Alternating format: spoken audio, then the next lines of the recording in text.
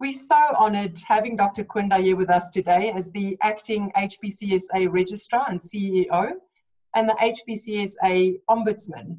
He has a biography literally as long as my arm, but apart from being a qualified family physician, I'm not sure whether you knew that Dr. Kwinda is also a third-level LLB student. Who would have guessed? He's also an ordained pastor in the ministry, and when I spoke to him earlier this week, it became really apparent that this is a true calling for him and not just something, to use his words, that happens on a Sunday. We know you're an extremely busy man, so apart from all your HPCSA activities, we would really just like to commend you for making yourself available to talk to us today. Dr. Kwinda, thank you very much and welcome. Thank you, Lani, and beyond all the colleagues. That's a great pleasure. It's lovely having you here.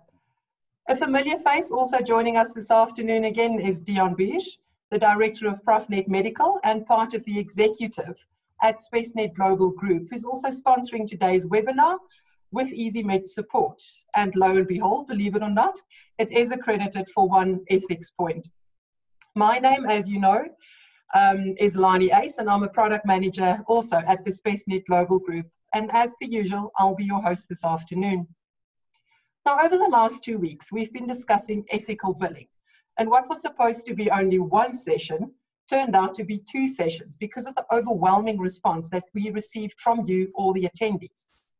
Now, there has been a lot of questions around the positioning of the HPCSA, the rights of schemes with regards to forensic audits and forensic investigations, and also this perception from the health professional side about potential bullying tactics from the schemes or the administrator. Now, Dr. Kwinda, if I may ask you perhaps to share some of your thoughts around this, and also maybe if you can bring in the 2017 document, which talks around how practitioners should behave and can respond to some of these forensic investigations or audits. Please, if we may have your thoughts. Okay. I mean, colleagues will remember that the issue about how the medical schemes are implementing the provisions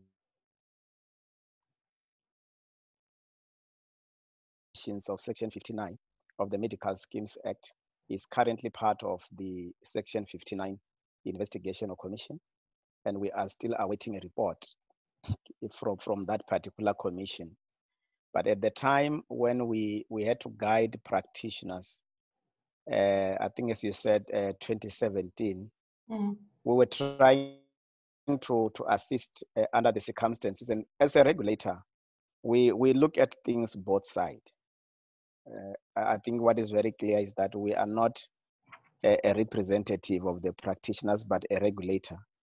And I'm saying this because in the thick of things, you do still find practitioners who are fraudulent. We can't run away from that. I mean, sure. Through our systems, we know there are practitioners who are fraudulent. Not all practitioners are fraudulent. And there's a provision of the law in terms of Section 59 on how the schemes can be able to recover money that has been paid, bona fide, or due to error, or due to fraudulent activities. And that is where really most of the things end up going wrong. And I think for us, it was a matter of saying, how do you behave as a practitioner?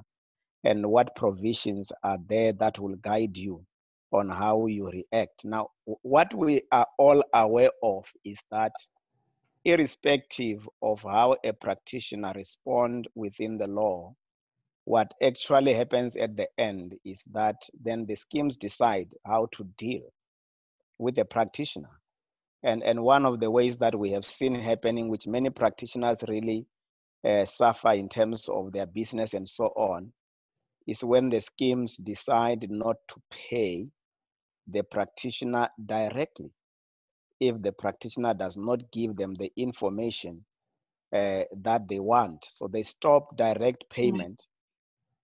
And when they stop direct payment, they can continue to pay the patient directly. And we all know when that money drops into the patient's account, the last person that they will think of is a practitioner who have rendered a service for them. They think of all the gaps that they have financially, and they cover that before they can pay the practitioner. So ours is just to guide the practitioners on how to handle those issues. And that is what we do. And let me go further and say, we have, of course, followed these things and try to establish also relationships with both the Council for Medical Schemes, where we do realize that things are getting out of hand, because we do not regulate medical schemes. They are regulated by the Council for Medical Schemes. And all we can do is to make the Council for Medical Scheme aware of certain acts that we think are irregular, and see if they can take action. You know, they are an independent regulator from us. We can't dictate to them how to deal with those who register with them. So that is what we do. And also, one of the things that we have done, and this is the engagement that I had with most of the medical schemes through the Board of Healthcare Funders, because the challenge that we have is the way these matters are handled and when complaints are sent to us. So we had to have common minds in terms of the approach that we use. I'll give you a practical example. Please do.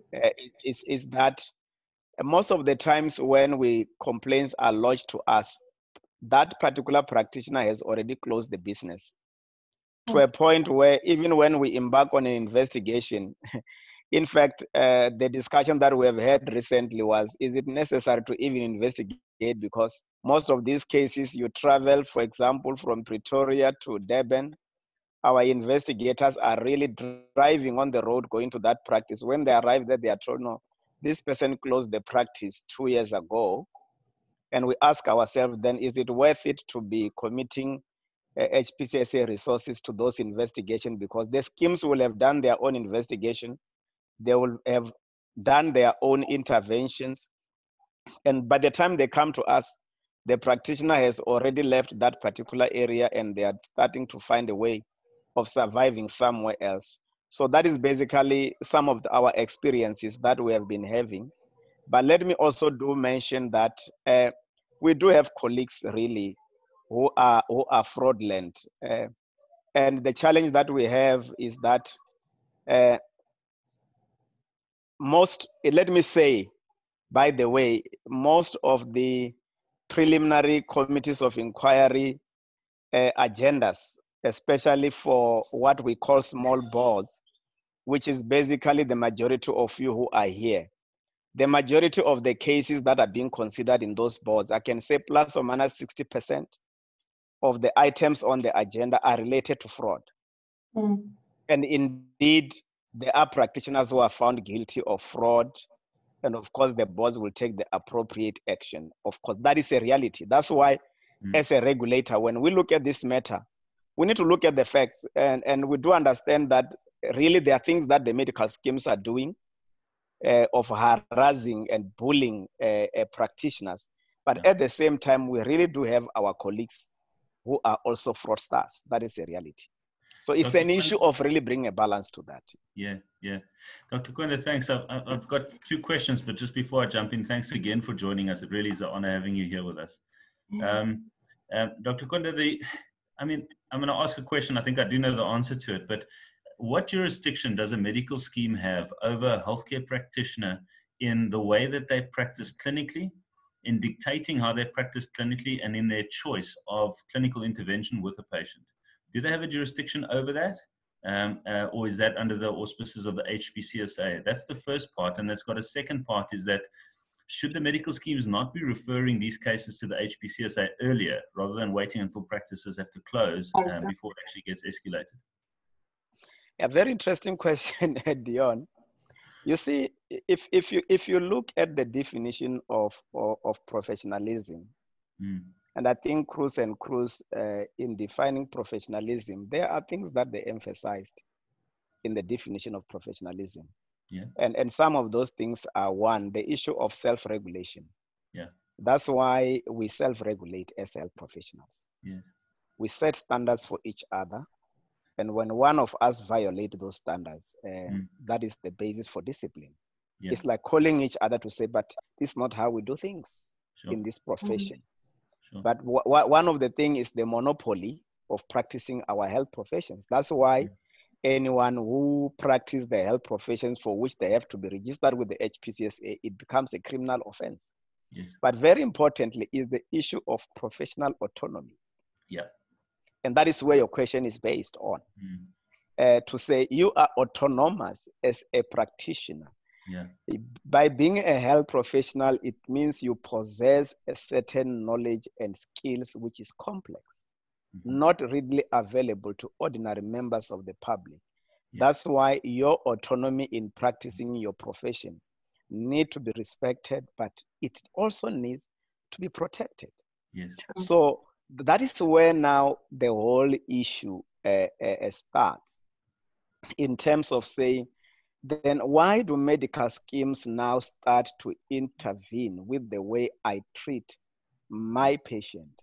And it all really comes in because the medical scheme is the one that is supposed to pay for that particular treatment. And that is where now the lines become blurred. That's why from our side, and I'm happy that the past 2 weeks you have been dealing with the issues of billing. Sure. That's why on our side as the HPCSA, we say when it comes to your fees and how you deal with fees with your patients, there are two duties that you need to discharge as a practitioner. You inform your patient about the cost of services, and you issue them with a statement of account. And that is how we judge you if you have fulfilled your duty as a practitioner. How the patient pays you, it depends on the patient. But if they know how much you are going to charge for the service, then they are liable to pay you, even if the scheme pay less. I always say, there's no one who can decide for a practitioner how much a practitioner should charge. It's the practitioner who decides. Yes. But the schemes then come in and determine how much you are worth.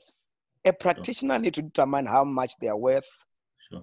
And all you need to do is to inform your patient about that. Yeah. So, and then afterwards, issue the patient with a statement of account. Those two things are critical on how we judge all the matters that comes before the HPCSA.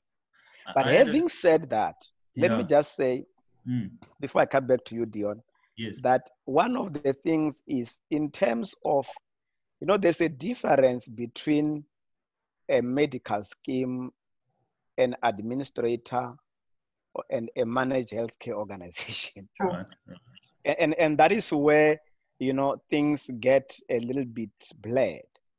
Who is supposed to request information about the patient from a practitioner? What does Section 59 say? It says a medical scheme. Yeah. Now, is it supposed to be a managed healthcare organization? Because that section, in fact, is in fact in the regulations. Yes. And those regulations refers to a managed health organization. A medical scheme can request information from a managed healthcare organization. Now, those are areas that we really need to look at. Who is requesting that confidential information between the patient, and I don't want to even call that person a member because it's not a member of the medical scheme in front of a health professional. It's a patient. Sure. How they deal with their medical aid is up to them. Yeah. Now, when you come to the issue of jurisdiction, it's very clear in the regulations and also in the Medical Schemes Act. They all respect the jurisdiction that the HPCSA has over practitioners. But let me also be honest with you. And being honest with you is that we as the HPCSA, and I'm saying this, and I know I'm speaking from facts here, that in the way we have dealt with these matters of fraud has also complicated how the whole industry or sector is managing this issue. Because when somebody, let's be honest, when there is fraud, there's also prejudice. Somebody has suffered loss. And I'm talking about where indeed there was fraud. It will not be sufficient for a matter to be finalized at a preliminary committee of inquiry, because a preliminary committee of inquiry cannot order a sanction of a restitution. Meaning that if somebody has defrauded a scheme, let's say, for example, 2 million rand, because we do have those cases, and the person is found guilty of fraud, and you say, we fine you, the maximum fine that can be imposed is 70,000 out of the 2 million that has been defrauded. And that money does not go to the scheme. It goes to the HPCSA coffers. So the scheme still lose. And let's be honest, the schemes are not interested in the fines imposed. They are interested in the money coming into their pockets. And one of the things is, we also, and we have been trying this process since last year, where we say, indeed, if there's fraud, that matter cannot be finalized at prelim. It must go to a professional conduct inquiry, so that if indeed the practitioner is found guilty of fraud, they can also impose a penalty of restitution where they have to return the money that they have gained through fraudulent activities. Because HPCSA is the one that has got that jurisdiction. So two things on that. So what the schemes would often do, with the administrators, as you rightly point out, would actually say to you, we've quantified what we feel the exposure or the loss or the prejudice that we've suffered in a rand value term.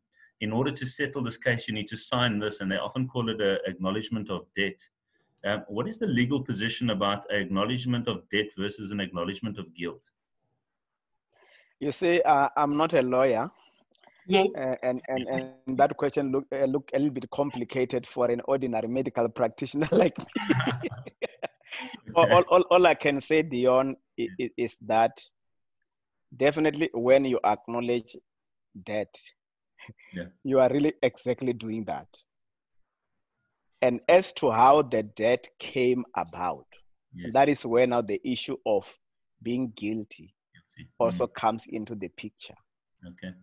Now, when you acknowledge debt, you can acknowledge a debt that you find yourself in through normal and legal means. As to the issue of you acknowledge that you are guilty of something, that is a different ballgame altogether. But I will just really talk about, you acknowledge that I've got a debt against you, which I'm going to pay back. And it goes back beyond to Section 15(9) again. How are schemes supposed to recover the money that has been paid to a practitioner, bona fide, in error, or fraudulently? The Act is clear on how that is supposed to happen. And is that working for the schemes? Is another question. So that's the Section 59 of the Medical Schemes Act you're referring to? Yeah, Section 59 of the Medical Schemes Act. Because it's very clear to say they need to recover that money from subsequent patients. Meaning that if they realize that they paid you for patient A in error, when patient B comes, patient B will receive a statement from the medical scheme that says Deon has been paid. But Deon won't find the money in his account because the scheme has recovered that money from the money that was paid in error from patient A. But does that work? Practitioners will also become smarter and become a cash practice. And so when you come to my practice, you pay cash, I give you a statement of account, you go and claim from your scheme. And if it involves more than 100 rands, 100,000 rands, the act that deals with combating of corrupt activities, Prevention and Combating of Corrupt Activities Act, Section 34, says that if there's fraud amounting to 100,000 and above, you must also report this matter to SAPS. Now, does they recover the money? Something else. So those are the realities that are there. So just on one of the points you made about medical schemes saying how much you can charge for services, and that you in fact are contracting with the patient directly with your informed financial consent, and the patient knows what financial exposure they will incur through your services, and that you use that to test.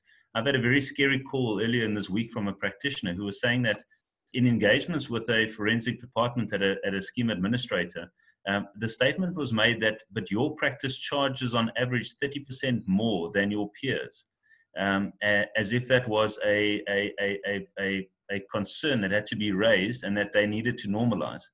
What are your thoughts on that? You see, it's not the duty of the scheme to determine how much you must charge. That's why our section 53 is very clear. And I said earlier on, did you inform your patient about the cost of services? If the patient thinks that you are overcharging, they approach your board to make that determination. And for the board to make that determination, they must develop and publish the norm within which you are supposed to charge, which is something that no board in the HPCSA has done so. And when you look at how you run your practice, there are lots of things that you look at. I mean, I always give an example and say, if you are operating in a mall, there's no way your fees are going to be the same with somebody operating in downtown. It's not the same. The cost of running your practice in the mall are higher than the cost of running your practice in the downtown. So for somebody to say, you know, you are charging more than your peers, that is not in order. At the end of the day, I charge what I charge depending on the cost of running my practice. And that is how practitioners are judged by the HPCSA. So, indeed, very interesting. I mean, fundamental to all of this, and perhaps this is a side question, and I know this has come up before, Dr. Kwinda, so I hope I'm not putting you on the spot, but a lot of this is pivoted around a fee-for-service model, a model that I've done ultrasound on a patient and then I charge that fee, and it's almost a menu itemized list. What are your thoughts around the fee-for-service structure and possible alternative reimbursement models where practitioners have actually got skin in the game to rather contract on a fee for outcome or fee for value rather than a fee for service? What are your thoughts around that? And I think, Deon, it really goes back to the issue of what are we paying for? Are we paying for an activity or an input? Or we are paying for a process? Or are we paying for the output or the outcome? I mean, it is all about that. And the question is, where do we put more value? And I think for me, it's a discussion that we need to start to look at as professionals, to say, are we more interested in the activities that we are involved in, the inputs that we are putting in? Are we interested in the process that will give us the output? Are we gonna put more value in what we put in, or in the process, or the output, or the outcome? And it goes back really to say, I mean, I like the discussion about alternative reinvestment model, but here's my point. Not driven by the funders, driven by the professionals. The professionals themselves saying to each other, guys, we can't be talking about, I mean, you can operate on somebody, or you can do physio on somebody, you discharge them, but they still come back because you have not done a good job. So what you have already claimed you have been paid, but the patient keeps on coming back. You talk about readmission rate. Those are things that we need to start to look at. What is the readmission rate of the patient that we have operated on? So for me, alternative reimbursement model is the discussion that is necessary, because for a long time, fee for services not necessarily bring good outcomes. And we need to advance to look at whatever we are doing, do we have positive outcomes coming out of that? But can this be driven by professionals? I mean, why do we have professional associations?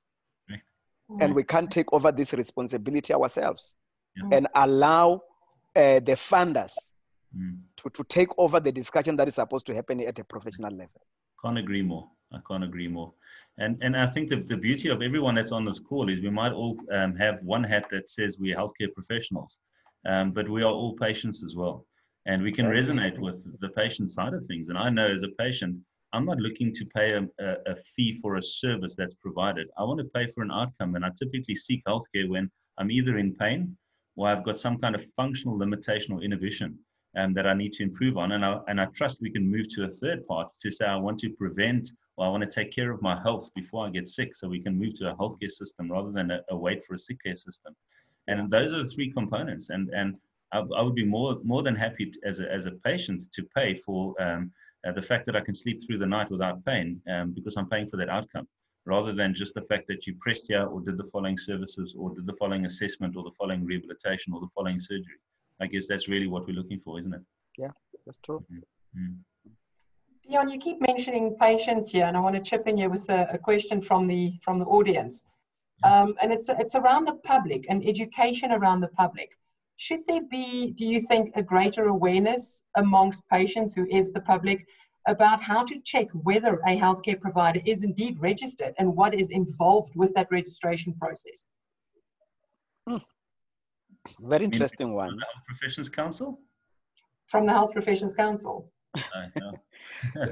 Of course, you see, all these things, you know, patient education, let's be honest, is a challenge. And I even want to take it further to member. When a patient is a member of the scheme, the last time they see the broker is the time when they sign in those papers. And what remains really, patients look at their health professionals to tell them issues even pertaining to the benefits that they have with their medical schemes, while practitioners are not involved in that. Yeah. So really, at the end of the day, patients are not well educated. Right from the point of even knowing, remember that the reality is patients, respect health professionals. When you are there in your practice, they just assume that this person is legit. They don't even know the issues of whether you have been suspended by the HPCSA or not. Of course, we try to do that in our roadshows. By the way, we do roadshows. We do talk. We do buy slots in the radios, GCIS, and so on, to educate members of the public. But we can only go to a particular level. If we were to cover really the way we want to cover in terms of public members of the public education, then we may have to increase your annual fees, to do that. And practitioners will not like it for their annual fees to be increased to educate members of the public, but maybe to guide them. So we need to strike the balance, because at the end of the day, when we educate members of the public, it also, to a certain extent, reduces also unnecessary complaints that are lodged against practitioners. So we do that, but it is quite a very low scale compared to what we'll have to do, because there are also limited resources to do that. Sure. Maybe sticking to payment, and this might be a controversial question, so potentially apologies in advance, but it's a question from the audience about the annual fees to stay registered with the HPCSA. And this one is specifically with regards to psychology. And I think it goes to something that you said earlier. When the HPCSA is a regulator, but you also said that the healthcare professionals needs to self-regulate. The question is, what in essence is the psychologist paying for when they are registering with the HPCSA? And I'm quoting this, especially as ethical providers. So, very interesting. You know, when you talk about self-regulation, in fact, you are regulating yourselves. Let me put it this way. The HPCSA, that's why I said it's a privilege of self-regulation. In other words, this privilege can be taken away. And the privilege being taken away, it means that other people who are not health professionals will regulate us. Now, if you are given a privilege, should those who have given you a privilege pay for the privilege? No. That's why the HPCSA is not funded from government. All the money that the HPCSA has come from practitioners, because we self-regulate.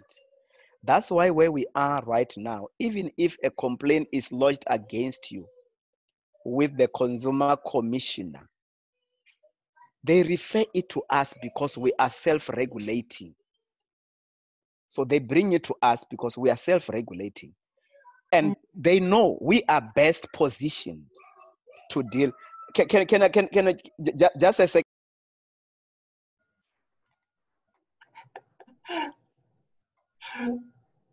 Not a problem. We'll give him a second to join us again. Deon, you've obviously got your own personal thoughts, and we have to just state that it is your personal opinion with regards to fee for service, and I think we sort of touched on that. Perhaps you could just sort of elaborate a little bit more on that. Absolutely. I think that looking back, and I think I've been saying it for quite a few years, is that we really do need to challenge ourselves and our thinking around fee-for-service and look at alternative reimbursement models. And I think practitioners often very quickly jump to, when I say alternative reimbursement models, the first thing that comes to mind is global fees. But there are many other models. It's just alternative to fee-for-service. Sure. So there's global fees, there's per diem rates, there's fee-for-outcome, there's fee-for-value. There are a lot of other ways of doing these. And I can't support Dr. Kwinda more to say these should be driven, designed around evidence or best practice guidelines with clear outcome measures about when one achieves that outcome that one's looking for in the alternative reimbursement model. And that must be driven by the clinicians, Sure. by the profession for the profession, and looking at best practice or evidence-based guidelines on that. So the sad thing is, I think very often we hear that practitioners are jumping up and down saying, but the schemes are doing this and the schemes are doing that. They're asking me for my outcome measures and so on. And unfortunately, very often, in most cases, it is the scheme stepping up in a space where there's been a leadership vacuum. There's been an absence of direction, and they are forced to make a call about the direction they're taking because they're trying to protect a kitty, a treasury of money by its members to apply to appropriate health care. And I think the appeal goes out to associations and societies again to say, we need to be stepping into that, taking the leadership, taking the ownership, being autonomous and saying, but this is best practice, this is evidence, this is how it's going to be delivered. And we're putting our necks on the block. There are outcomes that we're looking at, rather than just leaving it to each practitioner to their own devices and then being surprised when any other entity, whether it's the HPCSA, the Department of Health, a medical scheme, or its administrator stepping in and saying, right, there's chaos here, we're going to try and create some clarity. Sure. Thank you. Dr. Kwinda, thanks for joining us again. Sorry about that. No, not a problem. We're all working from home with different issues. I just want to take one step back because we started touching on something, but I don't think we completely closed the loop. And then I actually want to move on to the next topic. But obviously, when a healthcare practitioner acted fraudulently, there's a certain course of action that needs to be taken to correct that. And I completely agree with that. However, there are healthcare providers out there as well who know that they acted and they billed ethically. But still, some of the schemes or the administrators, that's another conversation, they actually came across as sort of strong-arming the healthcare provider. Are there any practical advice from your side what that healthcare practitioner or provider needs to be doing when they honestly feel that they have not done anything wrong? Do they approach the HPCSA or do they approach their relevant society or association? No, thanks for asking that question, Lani. And it's one of the things that I think practitioners need to be proud of. What we have done now as the HPCSA, for a long time, we never had a unit in the HPCSA that deals with matters of professional practice. And we have since established that unit now, where I think during the time of what you are referring to in 2017 or 2018, that was the year when we established that unit. Although at that particular time, I was running that unit, although it was not even in the structure of the HPCSA. But we have taken that over now. It is in the structure of the HPCSA, where you have a division called professional practice with a head of division and staff members who are looking at all the issues that practitioners raise. Now, it is through that unit that now we are able to engage with the Council for Medical Schemes, as I said earlier, that when those things come up, if a practitioner is being bullied and so on, you write to that particular unit, professional practice at hpcsa.co.za, and then we take it over from there. If there be a need for us to write directly to the registrar of the Council for Medical Schemes, we do so. But I also have to say, we also do have a relationship with BHF. We, most of the times, part of the engagements, especially during the fraud, waste and abuse in Davos, we go and attend those one and we engage with the schemes at that particular level and raise our concerns. They also raise their concerns. That's why I'm in a position to know that indeed some of our practitioners, of course, are a disappointment to the profession. But so those platforms are there. And I want to say to practitioners, when you experience that, you can really write to professional practice at hpcsa.co.za, or even directly to the head of division, MPOM. I'm mentioning this because it's easy. Yeah. MPOM at hpcsa.co.za. And then you can write directly to him as the head of division, and he will ensure that he attends to the matter. And we have seen it works. Yes. Because we can call the scheme. And let me say lastly, Lani, that I mean, the schemes and the administrators are not the same person. The administrators are, that's why I always say the schemes are not for profit, but administrators are for profit. That is the reality. We can't run away from that reality. Administrators are for profit. The schemes are not for profit. Yeah. And they contract with the schemes as a for profit organization. That is the reality. So that's why all these things do happen. So thank you. No, thank you. And I think that's a very practical tip that you gave them as well with the email address. Thank you so much. If I can maybe just attest to that, and I've certainly heard this from the roadshows, and I can really just underpin to say, please guys, attend those roadshows. They're really of exceptional value.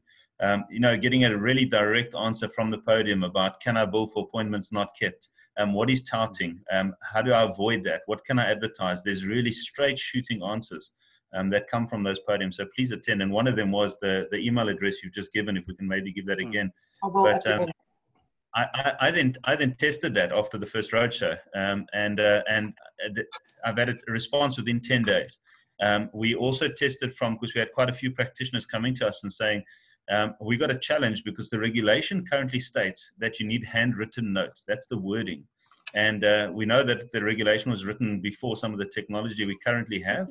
And I'm using a system like EZMed or another practice management system where I'm capturing notes electronically into my device. It's not handwritten. Am I in contravention of the regulation? And I then took that through to the HPCSA through that same channel, through that email address. And we got an incredible response within 10 days. So I really want to encourage everyone out there to utilize those channels because it really is incredible in how the HPCSA is stepping up in guiding the professionals. Perfect. Thank you, Deon. Thank you, Deon. Some of the questions that came through as well relate to cases that's been reported at the HPCSA, either by patients or by colleagues of healthcare professionals, being healthcare professionals or healthcare providers themselves.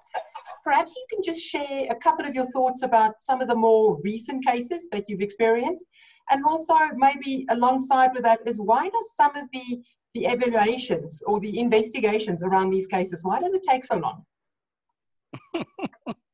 Not my question. Came from the audience. I think one of the things that we have done really since April last year, by the way, I'm happy to announce that the head of division for our complaints handling unit is a physio. Oh, wow. We appointed her on the 1st of April this year. And what we have since done since last year, because remember before, our investigations were done by legal, let me say, people with legal qualifications. Mm-hmm. And we have since changed that with the turnaround, where now our investigators are health professionals. Currently in our team of investigators, we have got a physio, we have got an optometrist, we have got 2 optometrists, we have got 2 people who are in the speech, language, and hearing profession.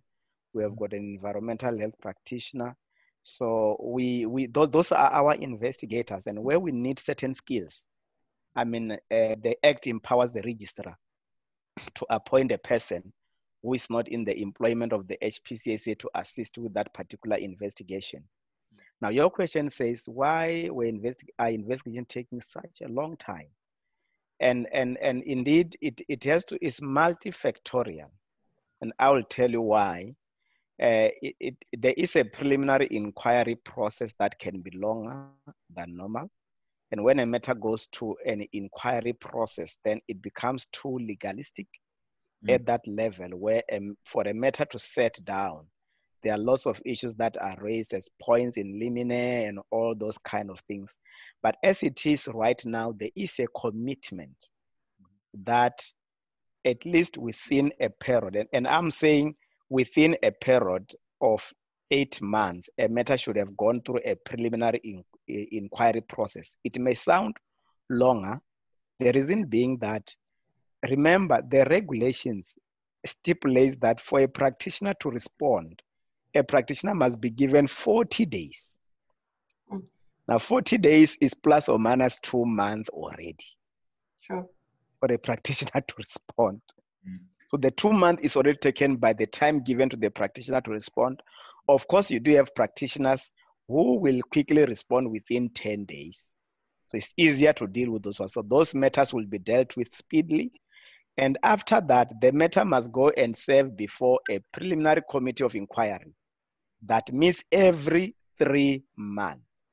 So you can imagine when you submit your explanation today and the committee just met yesterday, it means that matter must wait for 3 months more. And when the matter serves, you may find that the committee decides that, no, we want to consult with this practitioner, or we still need this information, which is something that has improved. You know, we have been tracking the case deferral rate for further information. Because case deferral rate for further information means that the investigation was not proper. But that has since reduced dramatically. Sure. The only thing that is remaining now is when the committee says, we are not clear about this explanation, we want to consult with this practitioner, so this practitioner should come in our next meeting. So we find that the matter now is going into 6 months, 8 months, 10 months sometimes, and that is where the delays come from. But there is a commitment from our side in Secretariat in terms of the investigation, and also a commitment that at least within 8 months, the matter should have gone through the preliminary inquiry process. So that is where the delays come from sometimes, but we have really been working on that, and matters are moving faster than before. Perfect, thank you. There's a lot of questions that come up with regards to the email address. I'm just quickly going to repeat it again. If you need to reach out to the HPCSA, the email address and person that you can contact there directly is mpom@hpcsa.co.za. Have I got that right, Dr. Kwinda? Perfect. Perfect, thank you. Thank you so much. And also give them professional practice at hpcsa.co.za. So if you send professional practice at hpcsa.co.za and copy POM, you will be fine. Perfect. It's nice to know that there's a person at the end of that email that's actually receiving it. I don't know if you saw Lucky's question there, because I think it ties in. Oh, no, go, Deon. I wanted to say that. Off you go. It's fine. Okay. Dr. Kwinda, Lucky's got a question that is asking that the implications of signing an acknowledgement of guilt at prelim inquiry level, guilty or not, a conviction or not, is his wording. Okay. Of course, when you sign an acknowledgement, it goes back to say, how did the debt come about? Is it through fraudulent activities? But let me be honest with you.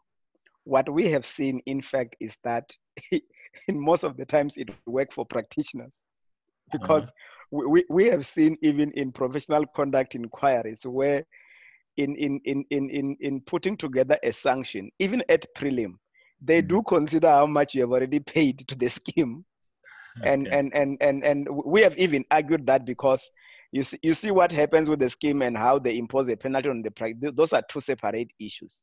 But I can tell you, because it's a peer review process, colleagues are able to understand each other, and in most of the times, I have seen it working more for practitioners.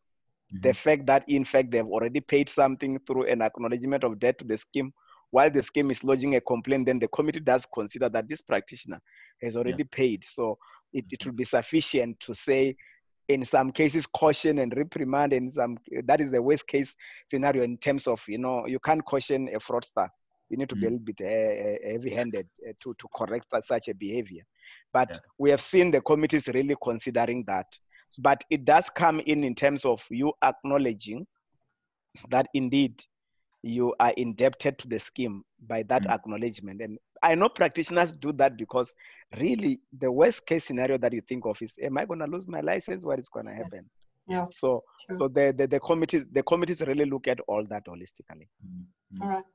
I just want to read a message that we received from Rosella, and it's maybe just a comment. It's not really a question, but it's perhaps a good idea to inform the public, is to also offer webinars from the HPCSA, because certain areas in the country are actually neglected. And I don't think it just goes towards the public, it's towards the healthcare professionals that is actually registering with the HPCSA as well. I mean, we're all on digital platforms now because of COVID, which is the catalyst for us using things like Zoom and Teams and Google Meets and things like that. So yeah, something to think about for future.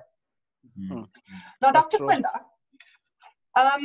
before, or maybe just at the start of lockdown, the HPCSA has been very clear on their positioning around telehealth and literally allowing for both known patients as well as new patients to use telehealth with their healthcare provider. And this was up until the end of the state of disaster, at which point I think the HPCSA was going to review their positioning, if I'm not mistaken.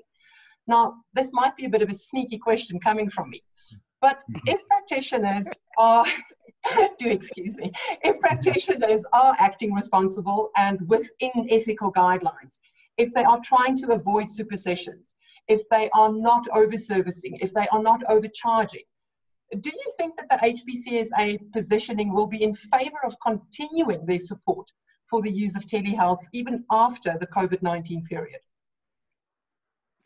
Lani, let me just put this clearly.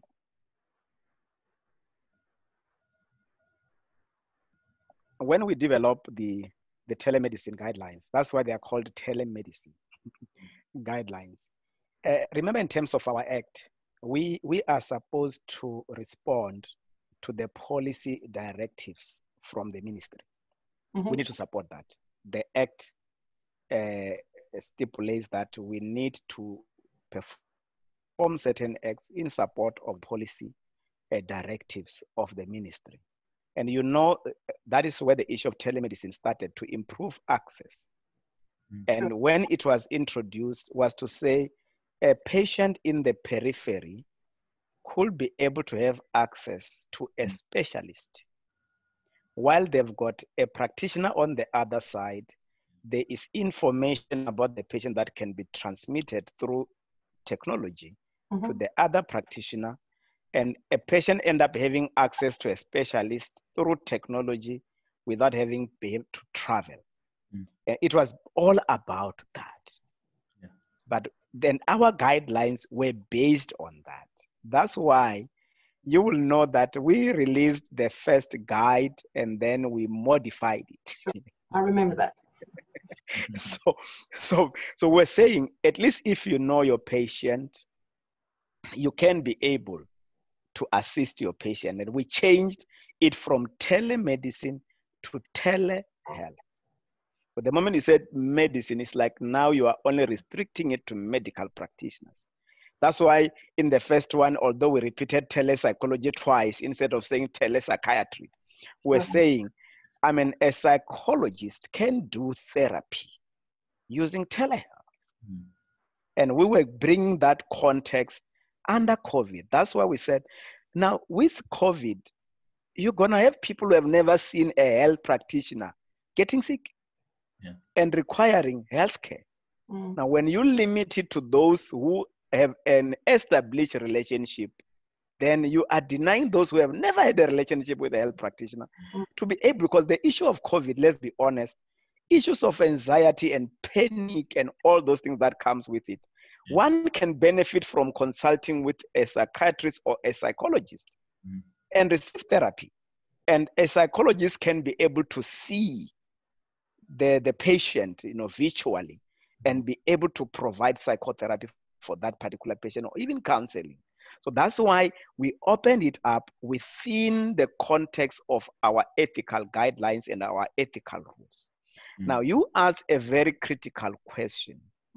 That's why there are certain things that we specified. And I'm saying this because I'm the author of that particular document. So I know you'll be talking to the very right well why we had to put certain things there is because specifically on the issue of supersession, we are very much aware that there's been a serious drive from the funders to promote telemedicine. Mm-hmm. And it was based on that, because what happens is that then when it's driven by the funders, then it takes you now to the issue of designated service provider networks. Yeah. Mm-hmm. Now, what you are likely to sit with, because now, if it's driven by the funders are able to say to their members, these are the people that are under our network, and this is the platform that you can use to consult with them. Now, what happens to the patients of those who are not in the network? Then that is where the issue of supersession comes in. Your patients run away from you because you are not in the network. Because what happens is that the access is improved to a point where even if the person is not in the same city, now the patient can consult with that person remotely. They don't have to come to a practice. So the issue of distance is normal an issue. Now, we need to guard against issues of supersession. Now, I can tell you, we are also protecting the business of practitioners, because some of you will run out of business because your patients will be migrated to the practitioner who is in the network.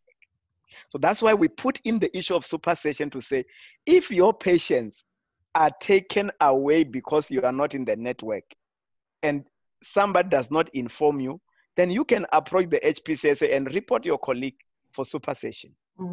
Now, when it comes to the issue of perverse incentives, we also guard against that, because it is also open for abuse.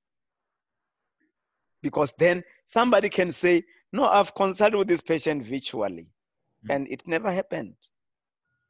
Yep. And we cannot run away from the fact that there are people who are still going to exploit these areas. So that, and we say in all this, the issues of the adverts as well, unethical advertising, where practitioners now will start to advertise this unethically, and all those kind of things, touting, issues of touting, and so on. So those are some of the things that practitioners need to be aware of. And on the emphasis of that is that it does not take away the obligations that practitioners have towards their patient, because now you are using a telehealth platform. You still have the obligation to inform them about the cost of services, issue them with a statement of account, and so on. Now the question is, if practitioners really are behaving and they're acting ethically, will the HPCSA consider to say, oh, maybe this works? You know, the HPCSA, we are following what is happening, of course, globally, the fourth industrial revolution and what technology is bringing. We don't want to be left behind. Our ethical rules will remain to guide the professionals, because as much as technology changes, ethics remains ethics. And I think, as Deon said, when our ethical rule says handwritten, we are able to advance in that, because you have got the ECT Act that deals with the issue of how you can transmit information or data electronically in a protected way. Electronic signatures, does a signature have to be handwritten? We have got a law that deals with that. That's why we look at all these landscapes and say, this law empowers us even from our practitioners. If your signature, which is electronic, is in line with the ECT Act, then we need to accept that. Yeah. So the same thing applies. I can tell you that there is a commitment from our Human Rights, Ethics and Practice Committee, which is a committee of counsel, to relook at those guidelines. For now, we have given you a guidance around the guidelines, but also to relook at the guidelines in view of the experience that we have had with COVID. And counsel, has changed the way of doing things. We have got a new normal now. Counsel is running meetings virtually, not face-to-face anymore. And there's a commitment to do more meetings virtually than physically. And which goes a long way of saving money and also not even hitting you hard on your annual fees. And we have seen this during COVID. And why can't we use whatever lessons that we have learned through COVID to change the way we do things? I think, in short, it's not like counsel is blind to what we are getting from technology, and that will be considered moving forward. Thank you. Wonderful. I must say, if I can just add in there, I think it's fantastic to see the way the HPCSA is stepping strongly into the guiding the professions elements. And secondly, the progressive nature of looking at what the future of healthcare looks like and the regulation around that within the ethical framework. I think that's quite exciting. I'm quite excited for the future. Absolutely, absolutely. We can continue this conversation, but we are running out of time. I don't mind carrying on, but I know certain people will have to leave. If I may ask the attendees for today's webinar, if I post a quick polling session, do you mind just quickly answering? Did you find this webinar, the conversations on ethics with Dr. Kwinda, valuable? Where it's a 1 to 10 score, 1, no, you didn't enjoy it at all, or 10, it's fantastic. And then there'll be a short second poll, just say, would you like to see more of this? So I'm going to launch the poll. I'm going to give you a second or two just to answer that if you don't mind. Maybe Dr. Kwinda, I'm going to come back to you just with some closing thoughts in a minute. Maybe you can just start thinking what you want to say, Deon, as well as you. And then we'll start wrapping up. While we wait for the poll to finish, Dr. Kwinda, I would just really like to thank you again for joining us today. I know you're a very busy man, and we're very grateful to have you with us. And if I may, can we perhaps knock on your door again to perhaps join us again for a webinar in the future? On the spot. Lani, if there's really one thing that I enjoy, and I think colleagues will have seen it, I've been running all over the country doing presentations. You know, I mean, there's no town that I've never been to. Yeah. And for me, Lani, this platform opened an opportunity for us to be able to engage any time. And for me, I'm happy with the way we have closed the gap as council. You know, I know practitioners do not like our motto, protecting the public and guiding the professions. So please start. Of course, we can't say we are protecting. It's not our duty to protect you, but at least starting by saying guiding the professionals while protecting the public may be more palatable. But you know, over the past 4 or 5 years, I think we have tried to close that gap through our roadshows and through our symposium. And by the way, even with the HPCSA, we are considering doing now online symposium now. So for me, anytime, Lani, I can say anytime. Wonderful. As long as we have got time and you tell me on time, I will make time to interact with practitioners. It's our duty. And I do this now, also, of course, also acting as the registrar. I'm positioned to understand the whole organization holistically. That's why I can say, Lani, one of the things that I think as practitioners. Oh dear. You need to be proud of. I know this is infrastructure in the HPCSA to a point where, I mean, I released the staff on the 17th of March to go and work from home. Even our call center agents are answering their calls from home. I don't need them back in the office. More than 90% of my staff are able to carry out the business of the HPCSA from the comfort of their homes. And it is because of the kind of an ICT infrastructure that we have deployed in the organization. And that is your annual fees. But I can tell you, even some of the members of our ICT steering committee were saying we need to take the lessons learned on how an organization survived during the lockdown from the HPCSA and take it into the ICT magazines and journals. And other regulators, you can see they are still struggling, but from our side, really, our ICT infrastructure has really helped us. That's why when I talk about, you know, re-looking at the way we do business, even from our guidelines point of view, we have seen practically how technology can enhance the way we do things. So I'm available anytime. We just need to know on time. And I enjoy interacting with practitioners and talking to them. We can really only empower each other. Maybe even next time when COVID is over, we can do this face to face. Yes. Deon, maybe just a closing message from your side before we will wrap up. Thank you, Lani. And yeah, Dr. Kwinda wants to say something else? No, go on, Deon. Right. Yeah, Lani, thank you. Dr. Kwinda, thank you so much. I'm just scrolling through the comments as they're coming through. That's amazing. Comments like, thank you for the friendly face representing the HPCSA, being able to reach out to the HPCSA behind the monolith. it's just so positive, and we really, really do value and appreciate your time and for being here. It really is an honor. I took a chance by reaching out and asking you to join us, and I'm so pleased you accepted, and we really, really do appreciate that. I trust I'll see you on Sunday. You might not see me, but I'll see you online at your next sermon in your typical charismatic way. So I look forward to that on Sunday. But I hope we see you on a Thursday again as well. Thank you, Deon. Thank you so much. Maybe just quickly those two email addresses again. It's mpo@hpcsa.co.za and professionalpractice@hpcsa.za. Attendees, just a quick reminder that this webinar, as well as all the previous webinars, are available on our website, EZMed.solutions. Just navigate to the webinar tab and you will find all the links there. It's also the exact place where you can actually register for all our future webinars. And while we were talking about telehealth, it actually brings me into our next conversation during Thursday next week. I can't remember the date now. I think it's the 7th of July.